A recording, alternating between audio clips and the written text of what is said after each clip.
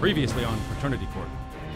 A guy walks in the room. I hear a voice says, "That's my son." He was just maybe believing that it was a possibility that the child could be cheating. Oh my goodness. Do you have any other proof that she was cheating? What Your other Honor, proof? if I go down the list, I need you to go down the list. You in court. He was with his ex, but you would come down and see me sleeping with me.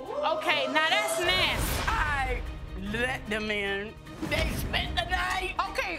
And stayed 7 months. You walked around your house and you said, DNA. that's how you said it? I made a song. Oh, yeah. DNA. If, in fact, he's not the father, you want your name back that you Yes, made up. Lord. Come on Jesus.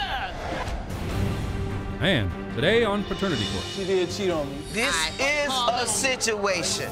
If he's not your son, you want your name Yes, back. I want my name back. Ain't no ring on my finger. It's no telling when you gonna walk out on us. You need to get a life. This is gonna probably be an emotional time. Stop trying to break me down.